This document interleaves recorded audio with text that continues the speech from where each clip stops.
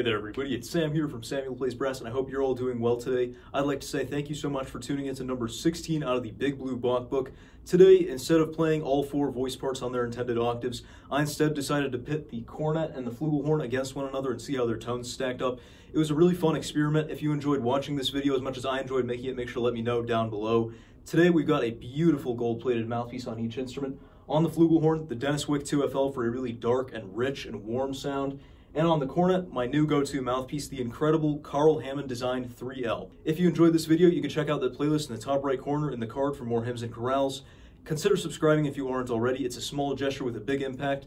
Thanks again so much for watching, and until next time, we'll see you on the flip side.